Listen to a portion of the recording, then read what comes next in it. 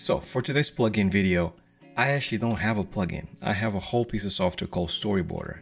Now, storyboards are incredibly important for animators, and they tell a story, but also they help you plan, they help you think through your animation. And this software, it's actually free, and it looks absolutely epic, and you guys should most definitely get it as soon as you possibly can, because it's good to have it for the future. So let's get started with this video, and I'll show you about Storyboarder and why you should get it. Let's do it.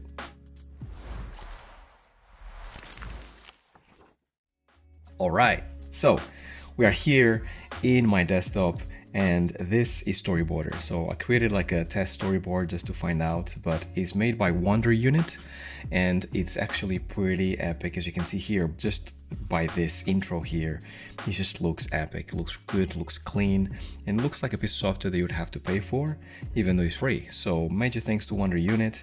And basically when you actually start, you have some instructions on how to get started, but I tested a few things and I'll run you guys through it. So when you create a new storyboard, there's two ways to go about it, and this is why it's so professional. So you can select a script. It needs to be very much in this format, .fountain or .fdx. And if you select a script, it basically will load that script with the paragraphs, and it will allow you to make a drawing to the paragraph. So perfect for film, VFX, and TV, if you guys do that, and allows you to be a little bit more professional and allows you to kind of like present your work in a really cool way. Now for me, I just want to like I just want to actually have a brainstorm perhaps with some mates or whatever it is. So I'm going to create a blank storyboard right here, and then the next step that you have is what aspect ratio that you want, right? So I'm going to go with a default 16:9, but as you can see, you have all kinds of different aspect ratios, including Instagram style. So I'm going to go with HD, and then I'm just going to save it somewhere. So I'm going to call it YouTube Storyboard.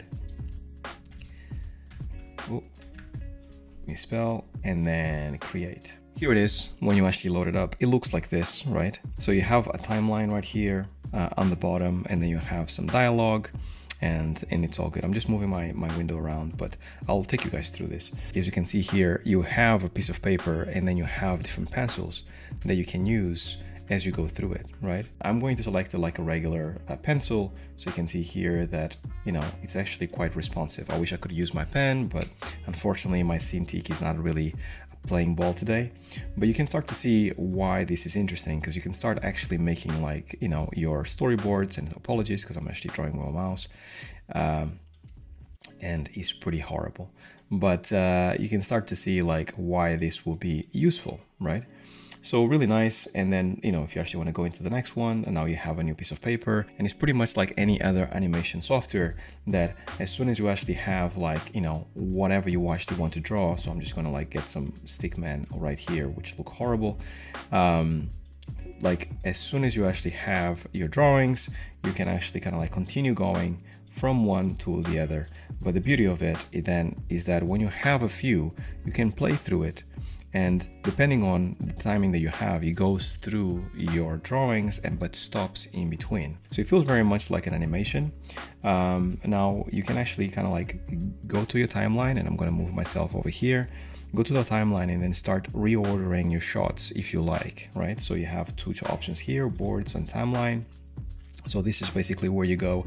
I actually want this to happen before here if I decide to. So now it goes from this drawing to that drawing to this, right? Now I'll go back to this and I continue working on my boards. Now you can select a bunch of different things. So for example, if you have a highlighter like I have here, you can select any color that you want to actually be your color, as you can see here. You can also kind of like go ahead and actually move your drawing around to make sure that maybe you want to select, put a character more to the left or more to the right. You can also zoom in and zoom out of your drawings if you decide that they're actually slightly too big or too small, which is pretty nice. And then most importantly, you can lasso around an object here and then move around that specific object. So very, very impressive, right? Now, you also have different things such as adding lines to your board. You can actually add like some grids as well. the rules of 3/3, which is incredibly important right here as you go through it. And then you can add like onion skinning to one specific drawing. And this is interesting because to me as an animator, as I'm doing my boards, I would like to see what I just drew. And if this character is just walking slowly towards this side here, I would like for that drawing to actually kind of like be in keeping with the previous one, right? So this is actually incredibly useful as you go through. You also have a little button here that says Photoshop. When I click it, my Photoshop opens and I can actually edit my drawing that I just made, the one that you can see on screen here in Photoshop, and I'm just gonna like hover over. But this application that I'm hovering over, it's basically Photoshop.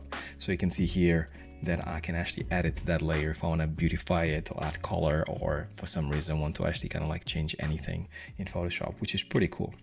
Now, one of the coolest features, and this goes for everybody that doesn't really know how to draw, illustrate, and all that stuff, is that you can see here, I'm going to move myself here to the middle, you can see here that there is a shot generator. This is actually quite powerful. So if you click on it, this new window shows up, and this window looks very much like a 3D scene. So like a Maya scene, right? You can tell there's a camera here, which is pretty cool. And then you can actually see here that there's some options right at the top. So we have more cameras, more objects, characters, lights, etc. Now, if you actually want to add your character to your scene, you can go ahead and just click character. And when you do, watch what happens. So now you have a character that you can actually rotate in 3D, and you can actually pose, not animate, but just pose to make sure that you get something interesting on your shot, right? So as you can see, I can actually like pan and tilt and do all kinds of stuff via this cursor here or not.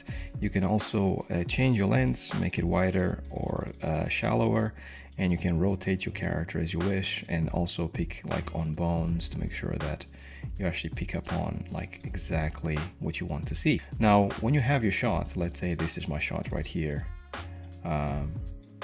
right there, bam, looks beautiful.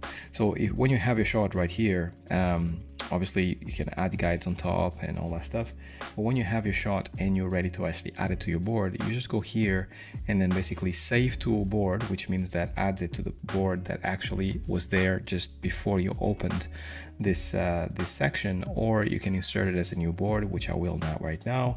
So if I close my window now, you can see here that I have a new board that I'm just going to remove this onion skinning. I have a new board right here that actually now is part of my sequence. So, and if I go to my timeline, I can change it to be my very first one, because that looks much better than any drawing that I did previous. And that is basically Storyboarder. It's incredibly powerful. It's really easy to use. You basically have all the tools that you need to create storyboards. If you have a Cintiq like myself, as long as it works, like mine is not working, you can actually have so much fun putting together shots and thinking about shots, especially if you actually want to do something for your show reel, or if you want to work on it professionally. You can just use this and then make a few, even if you actually do just stickman, just to see how it flows, how it goes, especially for camera angles, what works best. It's a really good tool. Plus, you stop actually being in Maya all the time inside of Maya, and that is normally a blessing, because stepping away from your shots from time to time makes you see your shots much more clearer. So if you are working on something and your animations are starting to look really good and you want to put a camera in it, might be a good thing for you to just come out of Maya, go to a software like this, take a few screenshots of your shot in Maya, right? And then kind of like start manipulating it to make sure that you can draw over it and try to find the nice camera angles, right? I mean, the Storyboarder here gives you a shot generator, so you can actually move your camera about, and gives you a character as well, so you can frame it. So it couldn't be easier than this. So there's no excuses for you to kind of like not play around with storyboards when you're creating ideas for your shots. And that is all. So thanks very much as always to my Patreons and everybody who's been supporting me every single month. And definitely, if this video is useful, give it a thumbs up, give it a like, drop a comment with your thoughts about the Storyboarder, especially if you start using it. And as always, have a great week. Until then, stay well, stay safe. Peace.